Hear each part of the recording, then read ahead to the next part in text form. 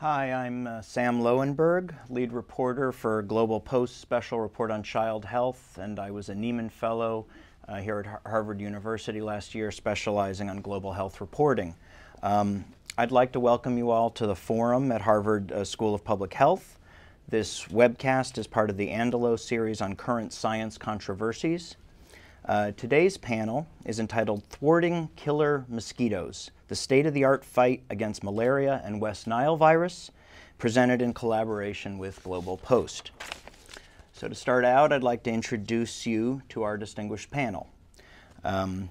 We have Dr. Diane Worth, who's the chair, Department of Immunology and Infectious Diseases at the Harvard School of Public Health, and the director of the Harvard Malaria Initiative, also at the Harvard School of Public Health. Her lab has been working on the issue of drug resistance in parasites, which is a particularly worrying issue with malaria. Next, we have Dr. Regina Rabinovich. She is the Harvard School of Public Health ExxonMobil Malaria Scholar in Residence. Dr. Rabinovich was previously the Director of Infectious Diseases at the Bill and Melinda Gates Foundation, where she oversaw the development and implementation of strategies to combat malaria, pneumonia, diarrhea, and other neglected infectious diseases. And finally, we have Alan Court, who is Senior Advisor to the United Nations Secretary General's Special Envoy for Financing the Health, Millennium Development Goals, and for Malaria. He previously served as director of the UNICEF Program Division and had been posted in Latin America, Africa, and South Asia, where he was in charge of focusing UNICEF's efforts on the achievement of the Millennium Development Goals, which includes the prevention of preventable child death from disease. So I'm going to give you a brief introduction about what we're going to be discussing today, and then we'll start getting into questions in our conversation with the panelists. While many mosquitoes are little more than nuisance insects, some species are capable of transmitting deadly illnesses to humans. Now here in the U.S., we've got West Nile virus. According to CDC, 2012 was the worst year for it so far. In other parts of the world, particularly in Africa and South Asia, people are faced with disabling and sometimes deadly diseases like dengue, which has become a new emerging threat, and malaria. Malaria is one of the world's oldest and biggest killers. It continues to defy eradication despite recent efforts to control and eliminate the disease. Today's talk is going to focus on the fight against these deadly illnesses. We're going to discuss the challenges of mosquito control, drug resistance, and why relatively straightforward interventions are still so difficult to achieve. This event will also explore controversies surrounding genetically modified mosquitoes, pesticides, cross-border control, and counterfeit antimalarial drugs. And just to throw out a few key facts to kind of set the scene about why malaria in particular is something that we should all be thinking about. There's 219 million malaria cases worldwide, 660,000 estimated malarial deaths globally. 91% of those deaths are in Africa, and 86% of those deaths are in children under 5 years of age. And pregnant women are also highly vulnerable. So I'd like to open up with our first question to Diane. What is it about this disease that makes it such a widespread killer, particularly for children and pregnant women? Great. Well, thanks for the question, and it's a pleasure to be here. I think malaria, as you heard, is a disease that affects hundreds of millions of people. It is borne by a mosquito. When the mosquito bites, it injects the parasite. It's a small microorganism, and that microorganism proceeds through the body, first to the liver, and then to the blood cells. And in an infection in a child, 10% of the child's blood cells can be infected with the malaria parasite. It bursts the red cells, leads to fever. The parasites can cause the child to go into coma. So it's a very serious threat to the person's health. But in addition, one of the fascinating things compared to other infectious diseases, you can get malaria once and then you can get it again and again. There's no effective immunity from infection. okay? So that it's a problem both because it's borne by mosquitoes, it leads to a fulminant infection in the person, and you can get it again and again. And those are the reasons that it's such a big problem. Okay, thank you. So we're going to start out just to kind of set the scene and give you a sense of the real impact of malaria on people. We're going to show a short video clip from a PBS series called RX for Survival. And this will help illustrate the devastation wrought by malaria. No place on Earth suffers more from malaria than sub-Saharan Africa. While people of all ages get the disease, it is most devastating to children. Came in with severe malaria, severe anemia. Over 1 million children die of malaria every year. Dr. Juliana Otieno is on the front lines of malaria's devastation. Head of pediatrics at the Nyanza District Hospital in Kisumu, Kenya, Otieno has walked these wards for 2 decades. The hospital has 80 beds, with at least 2 children to a bed. 90% have malaria.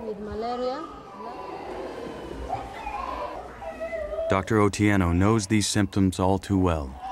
She loses 3 to 5 children every day. So it's quite distressing.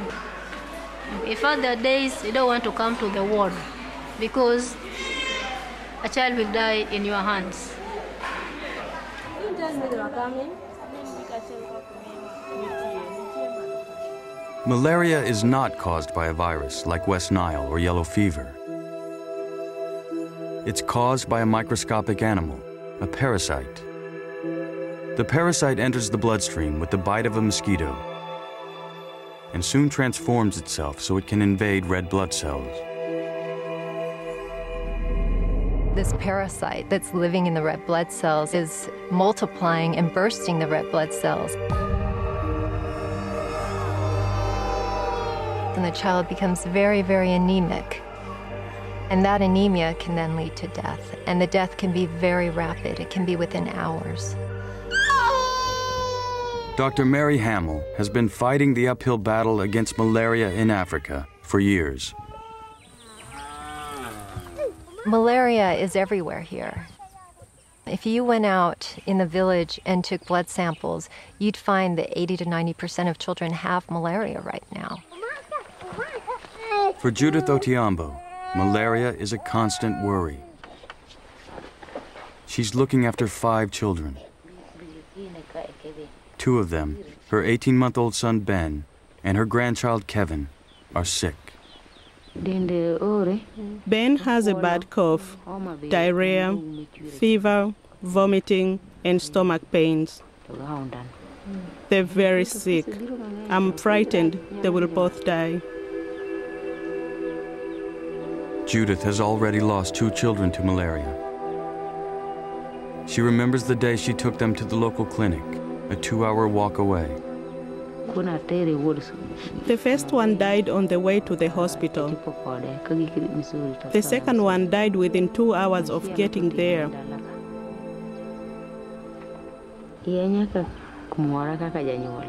It was a terrible loss, like losing a part of myself. While malaria can be deadly for children, adults gain partial immunity through multiple infections.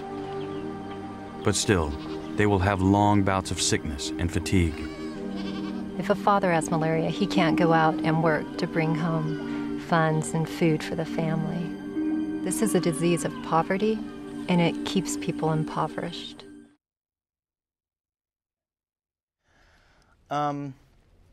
So this is a disease of poverty, and it's a disease we've been studying and trying to fight for quite a long time. Regina, why is it so difficult to deal with? Well, I think the difficulty comes from the complexity of the infection. The number of mosquitoes can carry it, a number of different parasites that vary in ways that don't allow the immune response to mount rapidly. Can infect you, and you actually can be infected by different kinds of parasites at the same time. So this means that we have to be smarter in terms of the drugs and the kinds of tools that we use to stop the mosquitoes. The good news is that we've actually have advanced even since that movie, which is about 3 years old. As you said, the number of deaths is down. We know that the number of cases are down across Africa and globally, and this is due to the ability to use not one tool, but a combination of tools to actually have impact.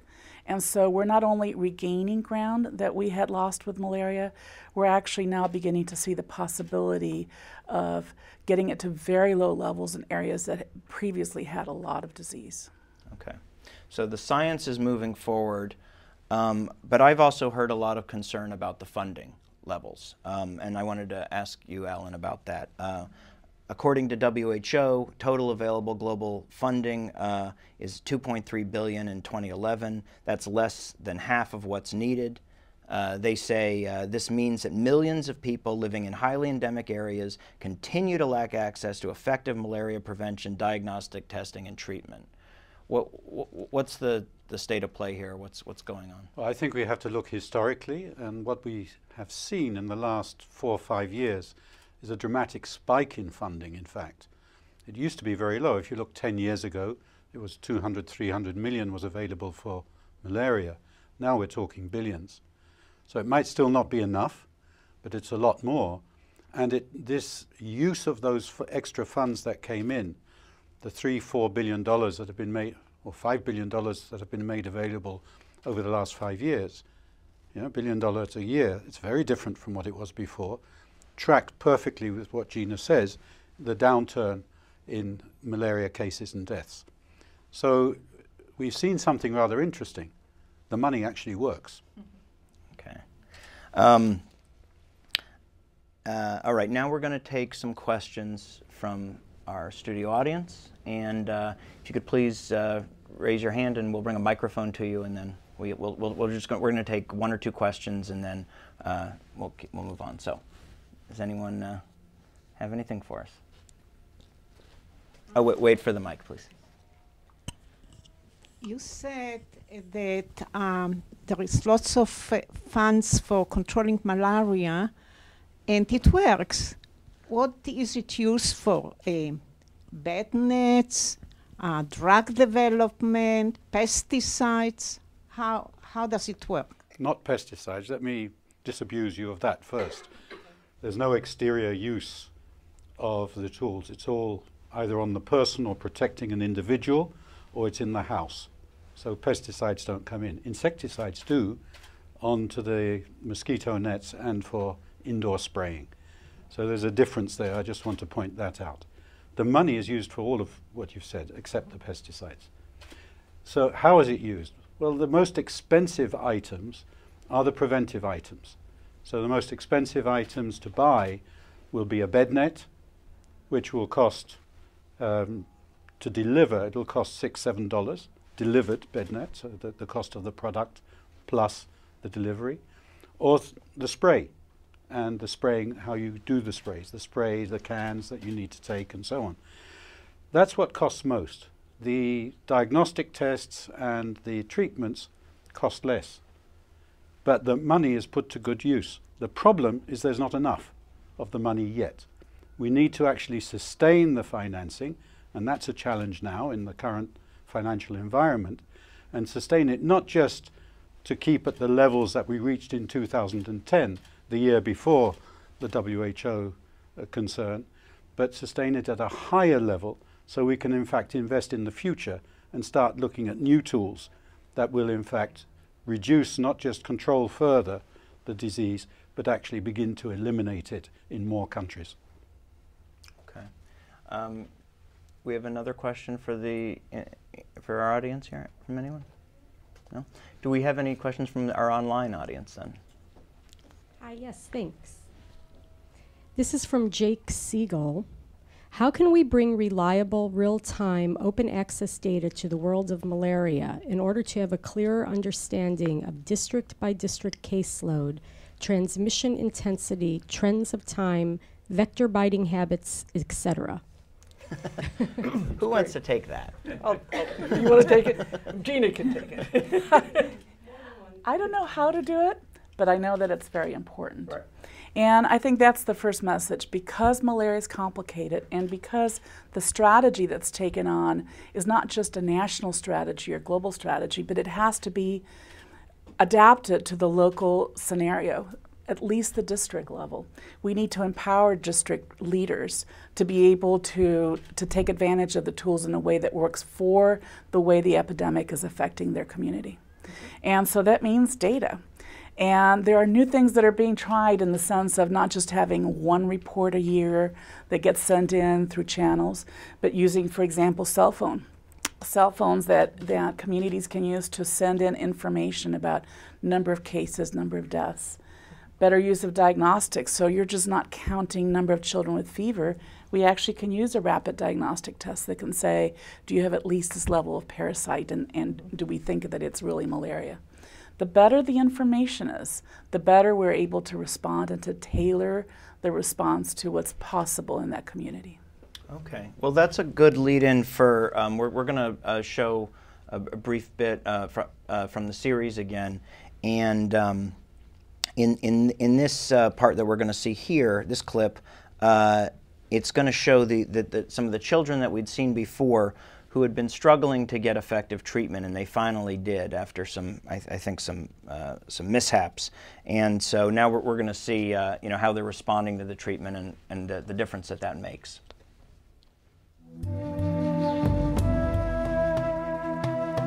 With newer medications too expensive for poor people, and vaccines still in development, malaria remains one of the most intractable and deadly diseases in the world. But the situation is not completely hopeless, thanks to the behavior of nocturnal mosquitoes. They like to live in the thatch of people's huts, where they wait until nightfall.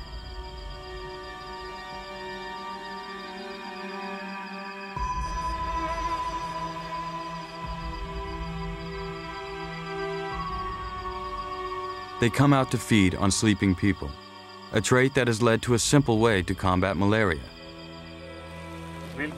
bed nets treated with insecticide.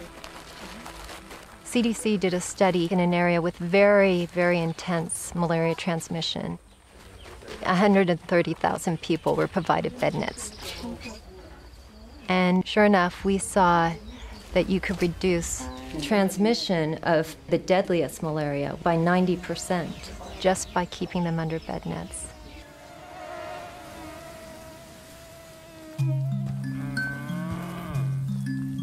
One week after his trip to the clinic, things are looking up for Kevin. When we got home from the clinic, I gave him the medicine and he started to get better. Kevin may not have gotten the best drug therapy, but he survived malaria this time around. And the chances of Kevin and Ben staying malaria-free have just increased tremendously. The film crew donated a $5 bed net, something Judith could not have afforded on her own. But millions of other children won't be so fortunate.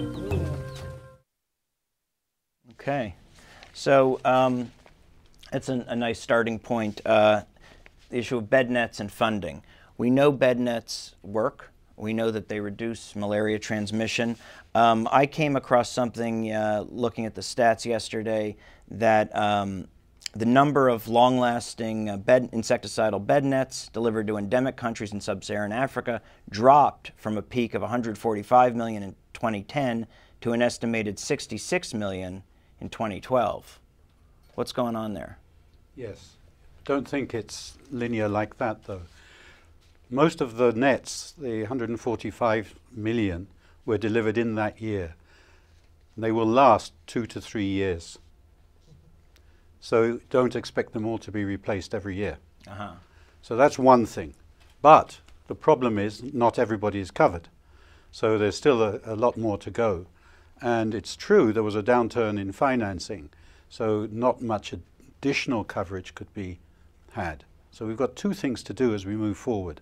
Find the financing to replace the nets that'll wear out this year and next year. That's the first thing. And secondly, find the extra money for the nets that are needed for the children born and those that are still uncovered. So these nets, they need to be replaced regularly. It's not a one-off thing. Correct. Okay. And so this is going to be a perpetual cost. Until we get new tools that can reduce the amount of malaria or the parasite work in the area, in the geographical area that we're talking about. Okay, well, why don't we address that issue of malaria eradication? Is that a possibility? Well, Gina knows this best. In 2007, the Bill and Melinda Gates challenged the world, the scientific world, for eradicating malaria. They declared that no child should have to suffer from a preventable, curable disease. The world did try this once before. In the middle of the last century, there was a malaria eradication campaign. There was a good drug, chloroquine, and an insecticide, DDT. And the idea was just apply those tools and malaria will go away. There's more malaria today in many countries than there was in 1950, in part because the parasite and the mosquito were both able to escape. The parasite became resistant to chloroquine. It's no longer an effective drug. And the mosquitoes became resistant to insecticide. There was also the issue that the idea, I mean, someone once said, the malaria eradication program in the last century did more to eradicate malariologists than it did to eradicate malaria. The idea was you didn't need new knowledge. You knew what you needed to do, and all you needed to do was apply it. And I think this time there's really an effort to understand where our knowledge gaps are and to begin to address those, because we know the biological drive of killing off the parasite and the mosquito is going to lead to mechanisms of escape. And secondly, I think the issues around, behavioral issues around usage of bed nets, around taking of drugs, all of those issues are going to come into play if we're really going to eliminate the disease. Regina, I mean, it sounds like there's so many different factors here that have to be dealt with. It feels this is a very steep hill to climb. Is this something we can get our hands around, that we can make progress on? I definitely see the glass as half full rather than half empty. Clearly the agenda, what we're trying to accomplish with malaria, has shifted over the past decade. From 10 years ago, where we were talking about buying bed nets and drugs for children and pregnant women, the high-risk groups, then we really figured out that we needed to scale it up, not only one per household, but we needed more bed nets. The gap grew because we needed to provide several bed nets per household to cover. And we discovered and proved that if you scale up bed nets to that level and the first-line quality antimalarial combination therapy, ACTs or artemisinin, that you could drop all-cause mortality by 50% at a country in children less than 5. Can you give us some examples? You can do that today. Zambia. There are other countries, but Zambia has documented that effect, and that different groups have looked at it, that it cannot be due to anything else other than what was done with malaria. So now the next challenge is, do you sustain that forever, or do you begin looking at how to use drugs, available drugs now, drugs that could be improved or be developed, to actually knock out the parasite from the communities and begin clearing it? And I think that's the challenge. You're in the middle of the boat. You can't really just sustain it forever. You've raised the question of financing. But you actually have strategies that could be employed today in some areas, and those that may require new tools to be able to eliminate and ultimately eradicate the parasite. Not the mosquito, but the parasite. And I want to emphasize the longer term, because we need to be humble. This is not a 5-year initiative. Polio was not a 5-year initiative. We're almost about to win the eradication of guinea worm, and it's been 30 years to go from 3 million to 7 cases. So we need to be humble about this as an endeavor, but we also really do not have an alternative. We have to proceed. Malaria now, I believe, is the third biggest cause of death of children under 5. Is that right? Or second or globally. Third? Yeah, globally. Yes. And in sub-Saharan Africa, it's number 2. Okay. And there's the overwhelming burden of malaria, right, is in Democratic Republic of Congo, Nigeria, and India, I believe. I think that accounts for 40% of, is it cases or deaths? I'm not sure, but 7 countries account for the 47%. okay. And it includes those 3. And so why is that? Why is it so concentrated in those countries? Has there been less work done in those places, or? They're highly populated. These are not only big countries, but with a lot of people, so the intensity of being able to transmit from one to the other. Places like Nigeria are not just one country, they're multiple states that need to organize and deliver this package of interventions.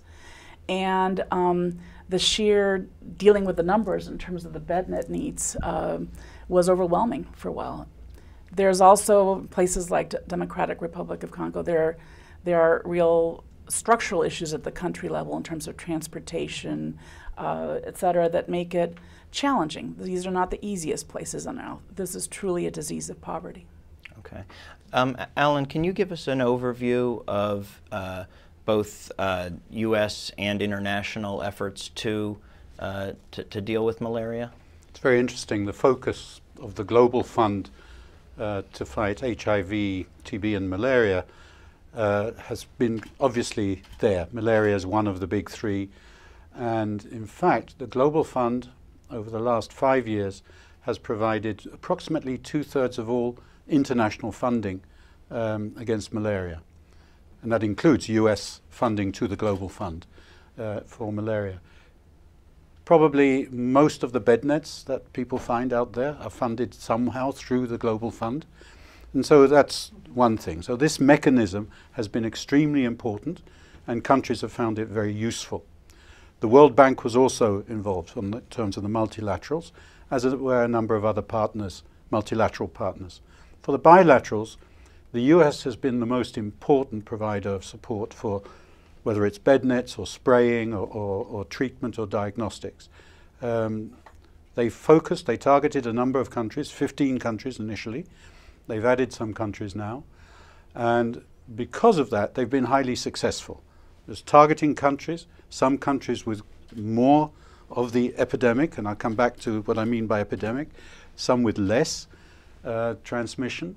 And they've really learned from their success. They've taken a very business-like approach of focusing on the goal within a particular country, working backwards from how they're going to get there, worked in partnership with others, and also been almost a donor of last resort. So when there are delays in drugs coming through from other partners, they will step in and provide. So very successful, highly focused, well organized. Okay. Thank you. I said one thing. I said I'd come back to oh, yes. epidemiology. All right, sorry. If you look at the map of Africa, across the middle of Africa, you see the heart of where we might call it the epidemic is. It's year-round, very intense. It's almost where mosquitoes might go home to roost if they could fly that far. But it's incredible. As you go out from that central belt, and DRC and Western Uganda, Cameroon, Central African Republic, they're in there, Southern Sudan, are in that band. If you start going north and south from there, it becomes less intense. And further north and south, seasonal. And at the far tips, it's eliminated.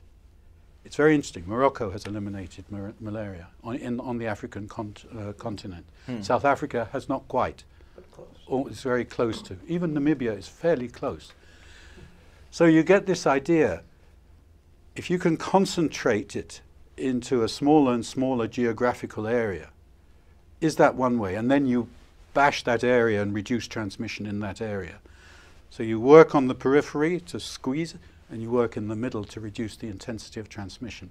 Just one idea of looking forward, how one might strategically look at how you deal with this. But as Gina said, using not one tool, but the mix of tools that can do this. So these mix of tools, you've got spraying to reduce the population, you've got bed nets to population of mosquitoes. Sorry. Mosquitoes, yes. Mosquitoes.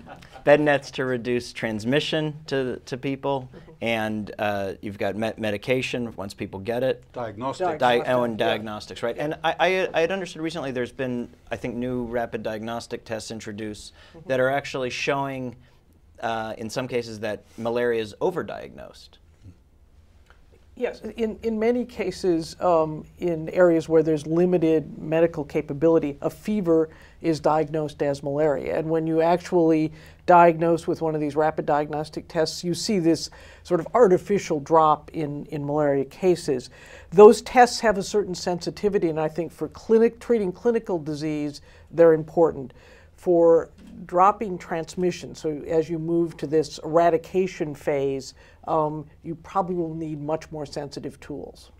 But what's the consequence of overdiagnosis? Because it is something you hear a lot in malaria endemic countries. Every time someone has a fever, it's malaria. Well, you know, they're being treated with an antimalarial drug that puts more drug in the population of people, and it's that we know is a recipe for drug resistance. And certainly we see drug resistance. I mentioned chloroquine resistance. There's resistance in Southeast Asia to the latest artemisinin combination therapy. So this is overtreatment can lead to increased risk of resistance.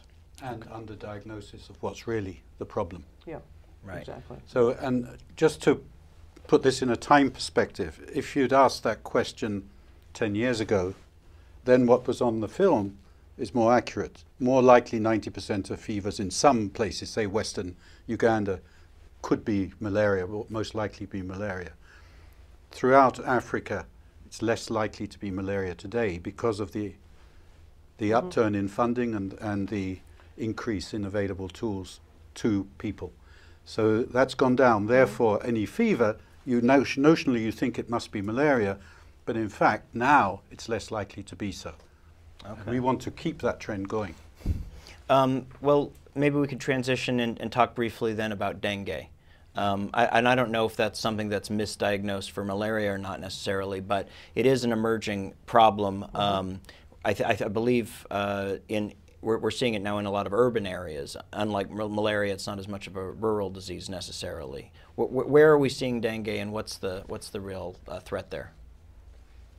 Dengue shows up in Latin America, where it progressed from Brazil throughout, and you saw it marching across.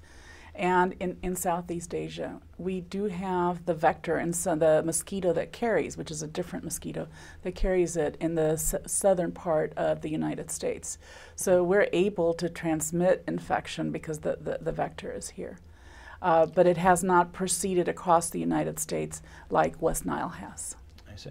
But is it this issue of disease crossing borders, mosquito-borne disease crossing borders? Talk about that. It is an issue, and we spoke about South Africa and the challenges they've had in eliminating malaria there, because they actually did a really great job of scaling up the control and the package that we've been talking about around mining areas where they had malaria.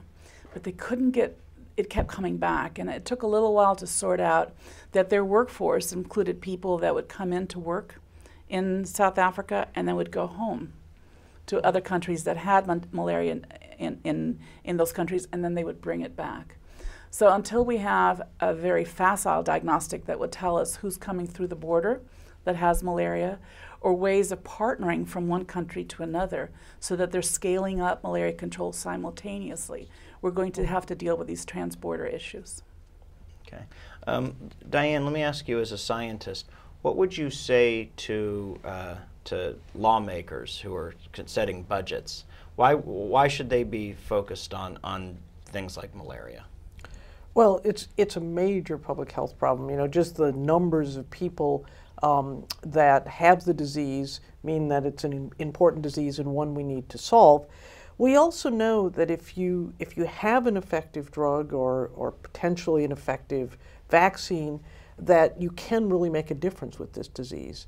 And there's an explosion of knowledge, the sort of genome the genome century is now, and we really understand a great deal more about these organisms and the infections they cause at a very fundamental level. And this gives me hope that actually we'll be able to come up with really novel ways of combating the disease. But we have to make an investment. This is not something that, as Gina said, this isn't going to happen in 5 years. We're talking about a generation of investment that has to be continuous, because to develop a new drug or a vaccine takes minimally a decade for any disease, malaria included.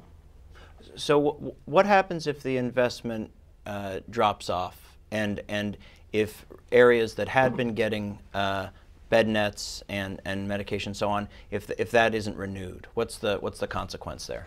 It's called resurgence. Yeah. Sri Lanka is one country that had gotten down to 18 infected people, and now again has gone down to very low levels. And it became no longer a national priority, because if you have 18 cases, you have many other things to pay attention to. And it went right back up to 150,000. So you have the vector, you have the environmental conditions, you have the rainfall, and the population of parasites in the mosquitoes can expand and infect once again. So you lose all ground. This is not a question. This will happen. I see.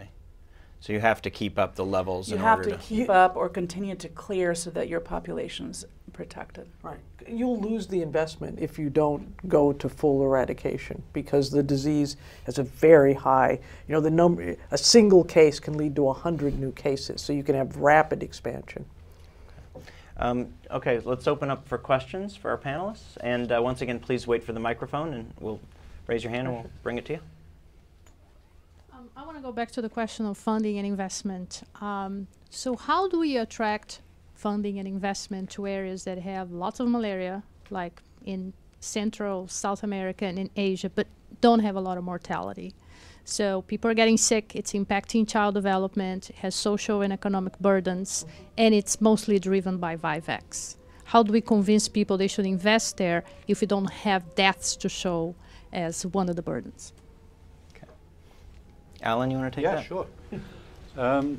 First of all, I think you need to see how is the malaria getting transmitted and who's getting it. What we see in Asia, parts of Latin America, it's less children who are carrying it, but adults who are working and move with their work, logging and that such business, which is less controlled in terms of health and has exactly the same problems. They're exposed, they get it, they go home, they transmit, go back, transmit again, etc.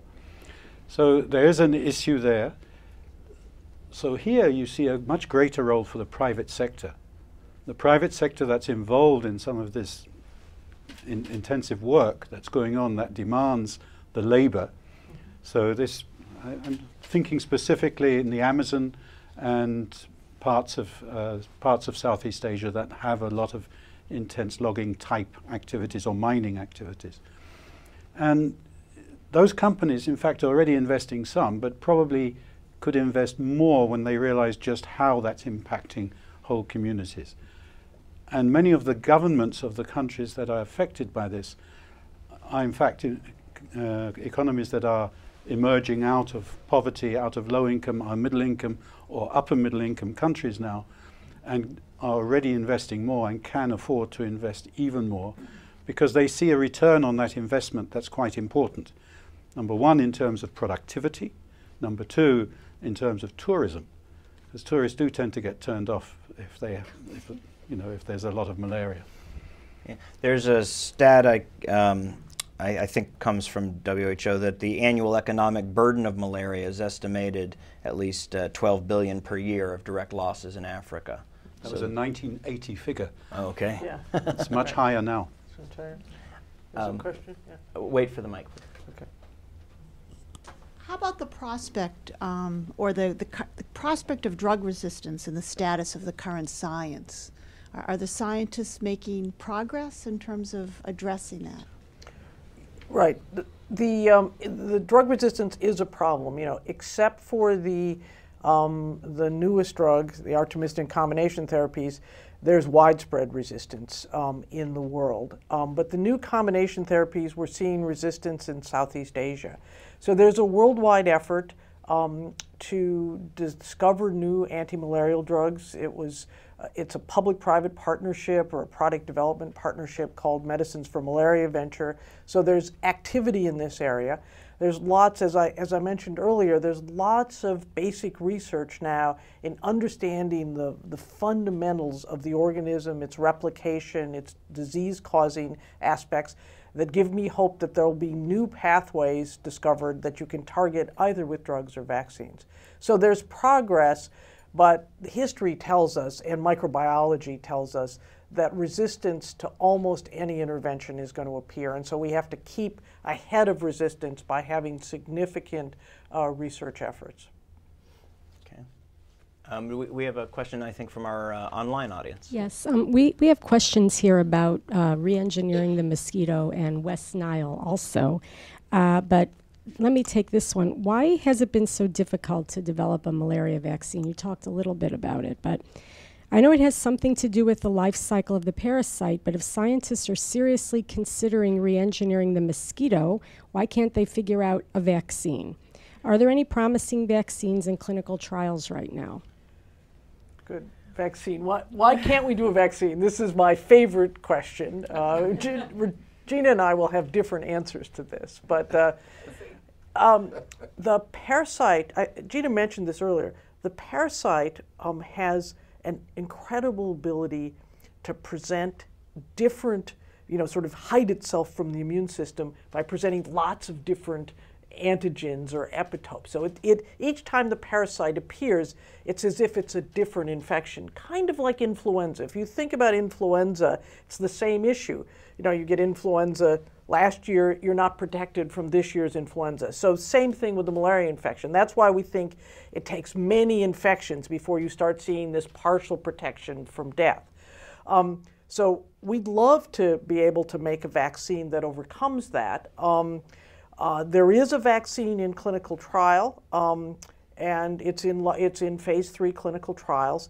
It's designed to prevent the parasite from entering the host in the first place. So it tries to catch it between the mosquito bite and when it establishes infection. And it does have efficacy. It protects about half of the older children and a somewhat smaller number of the younger children.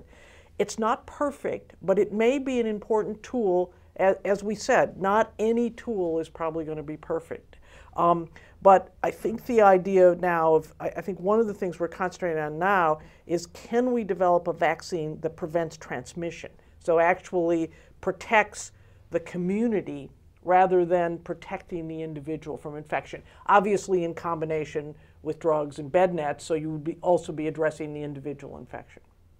Thank you. And Gina, did you want to add something? Because I was going to ask about that was an excellent answer. I didn't mean to interrupt. We may differ in our optimism about whether that's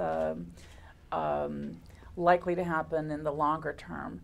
But I think that it is another example of where our aspirations for the research agenda have shifted. 10 years ago, our TSS represented what the target was, which was, let's keep children from dying. Let's turn them into semi-immune, the same kind of immunity that protects adults who've been infected many times. Now our aspirations are really to target elimination, and so it's really about preventing transmission. And it does require that investment in science and in product development to make that a reality, and I think it can be done. And if I can, just because some of the questions coming in are about the maybe more controversial idea of re-engineering the mosquito, if you might be able to address that. Right. I mean, there are sort of two strategies there. One is make the mosquito incapable of transmitting the disease. And the second is actually reducing the ability of the mosquito to reproduce. Now, that latter strategy is actually used in agricultural insects, release of sterile males, and it has the advantage that it's not perpetrated in the population. One of the controversies about releasing modified mosquitoes is you're going to release them, and if they're viable, they'll live forever. The sterile male strategy has the advantage that you could use it, but in a very focused way. So, there's a lot of controversy, there's a lot of research in this area, and I think, before we decide ahead of time what's going to work or what we're in favor of or opposed to, I think we should let the scientific exploration kind of pursue this and see where it leads us. We may get some unexpected results that, in fact, perhaps reducing reproduction, you don't have to get all the way to 0 mosquitoes, because in the end, we don't really care if the mosquitoes are there and uninfected. I mean, people being bitten by them might care, but from a malaria standpoint, that's not the issue. The issue is we don't want the parasite carried by the mosquito. Thank you. And if I could just ask one last question, just because we have a lot of questions about West Nile. People are asking if there are any lessons from malaria eradication. There were 2 questions that we can take to that. I think not so much about the eradication effort, but a couple of points to make about West Nile and another virus infection that you've had in Massachusetts called Eastern equine encephalitis. These are mosquito-borne illnesses, but as opposed to being a parasite, it's a virus. And what we have learned is that, well, they can be deadly, so we should be scared of them, but they happen at a lot lower rate in the United States than the scope of the malaria problem globally. That being said, it can be devastating to a family or to a community when that infection enters the community. And what the scientists have proven so far is that vector control, in this case, not indoor residual spraying or bed nets because those mosquitoes bite at night, but environmental spraying actually does have an impact at a community level, and use of personal protection, whether it's those things that you hang on your body or something that will protect you when you're in your garden or your household, actually does protect you from bites of the mosquito, and that is effective. The point that I think it makes that's similar for malaria as well as dengue and these other vector-borne diseases is that you need research. You can't just wait until you have the problem in the community to get malariologists and vector biologists engaged in the science. We need to keep a base of research going and funding for those researchers to actually develop interventions, or we won't have the tools at the time that we need them. Okay. Do we have more questions from the audience? I'm interested in the panel's thoughts on the effect of, if any, of urbanization on malaria rates. And I'm thinking particularly of the projections coming out of Africa for the next 10 or 20 years and the rapid urbanization going on in Africa, and what relationship that will have to malaria rates. Well, looking into my crystal ball, it does affect it positively and negatively. We're able to use indoor residual spraying better in urban areas because you can go from household to household. But areas that are very sparsely populated, it's very arduous and difficult to use combinations of vector strategies. So, and you're better able to target resting areas of water in urban areas. So urban malaria may allow us to use slightly different tools than we need to use in rural areas. Urbanization creates a host of other challenges in terms of clean water and hygiene that for urban planners, and I don't quite know how that will all fit in. I don't know if either of you have any other comments. Well, India has seen a urban resurgence of malaria, partly because of this, and because the municipal authorities in the larger cities just didn't bother about malaria. They thought it had gone. Right. But it sure came back, and it's come back quickly, and the press is all over them, very critical of the municipal governments and so on. So that's where now they are focusing on dealing with that, and it will be the tools that Gina mentioned. It is primarily spraying and secondarily larviciding on small places. But there's an old thing from the 1930s that some authorities in Africa and cities did, for instance, banning the planting of banana trees. Why? Because rainwater collects in the leaves, where the leaves come out of the stem, and that's where the particular Anopheles mosquito love to breed. And by banning that, they actually reduced the incidence of malaria. And so it's a rather interesting story. It's written up, but it's an interesting story from the 1930s. We need to relearn some of this stuff. Yeah. I'd like to add a comment that there are a host of new kinds of mosquito control tools that are being developed that are actually very exciting. There are powerful repellents. We have some right now. We use them. We spray ourselves. But truly powerful repellents that you can hang a couple or in the house and protect the house, which would make it so much easier than trying to sleep under a bed net every night. There are a number of different classes of ways of attacking the mosquito, preventing infection, that you will see coming online over the next 5 to 10 years. And that makes me also optimistic. Well, let me ask you, since we've got all these methods of prevention and dealing with malaria that we've discussed, we also talk about malaria as a disease of poverty. What do we mean by that? Well, I mean, there used to be malaria, for example, in the United States. In fact, there was malaria in Boston, Washington, D.C., and economic development, in addition to sort of environmental management, and the CDC, which actually has its origins as the Malaria Control Program, really led to the elimination of endemic malaria in the United States. Occasionally there'll be transmission here, but it's almost always, it's always an imported case, occasionally transmitted. So, housing was improved, there were screens on housing, open water supplies were eliminated. So clearly, same thing in Europe. There used to be transmission in Southern Europe. So I think that clearly improvements in housing, improvements in water supply will eliminate this disease. So I would say that's certainly part of it. And then part of it is, in areas of poverty, access to health care, not just for malaria, is clearly a problem and a challenge. Go ahead. A couple of other aspects is that if you don't have 50 cents in your pocket, you can't get treatment for malaria if you have to pay for it yourself. In some countries, we depend on national programs, and Global Fund and PMI do purchasing. In other countries, medical care is provided by fee-for-service. You actually have to pay for it. So unless we figure out ways of engaging private sector and what advancing development does, increase the likelihood that you will have that 50 cents in your pocket, then it's really hard to treat people if they've gotten infected. It's hard for them to put up screens or use bed nets or other forms of vector control to protect themselves. Have our malaria interventions, are malaria interventions generally sort of what they call stovepiped interventions, or are they plugging into the sort of overall, in terms of overall health system strengthening? Malaria helps the system strengthening, and good systems help deal with malaria. So it's synergistic. There's no question about the synergy there.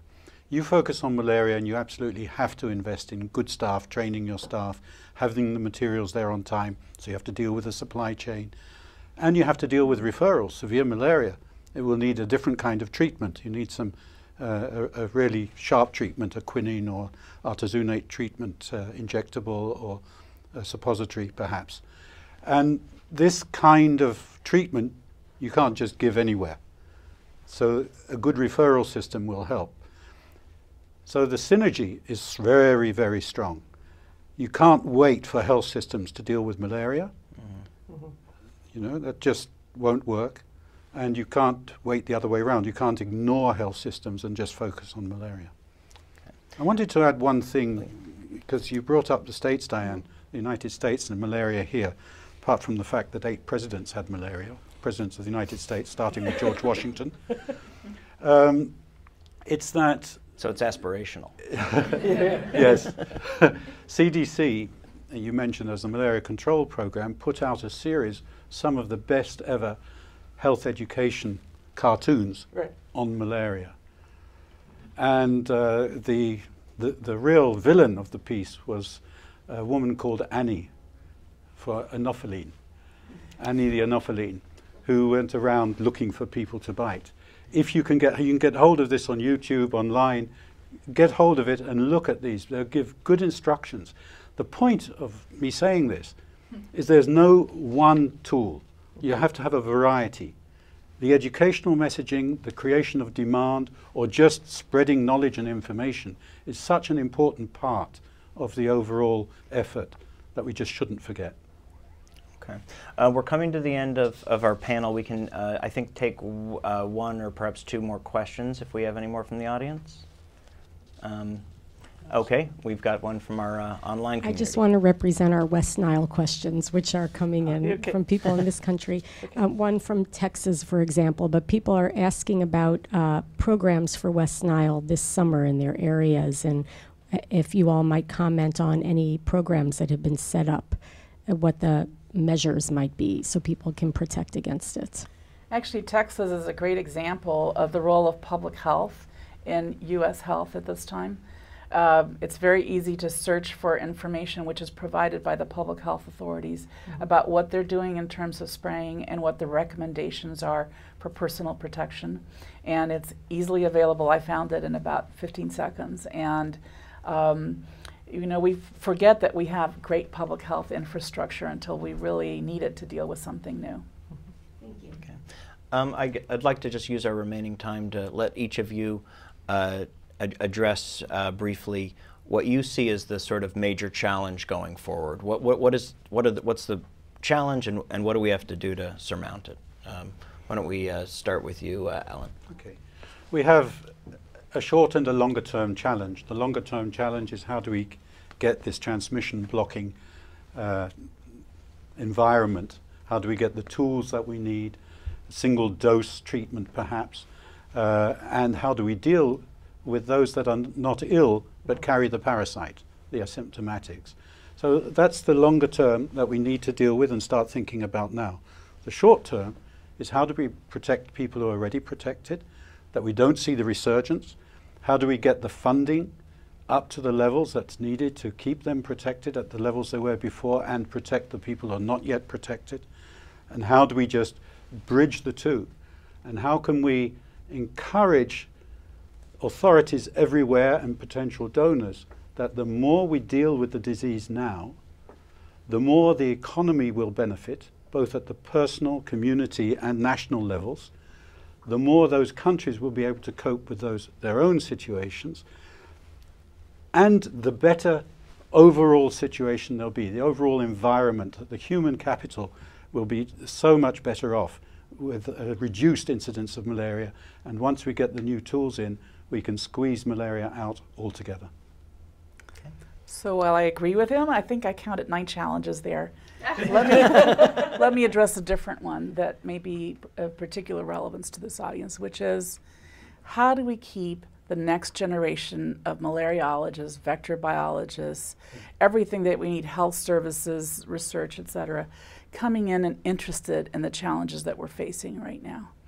And I think training that next generation, making sure that we're applying the best science that we can to transformative solutions, that's going to be our exit strategy for the future. And so I take that as a real challenge, and particularly difficult one, given the troubles and the challenges we have in the U.S. economy and financing for the National Institutes of Health. So we really need to pay attention to this or we lose the future. Diane, you've got the last word. I have the last word, and they had such great last words. I mean, I think the thing that this is a preventable, treatable, curable disease.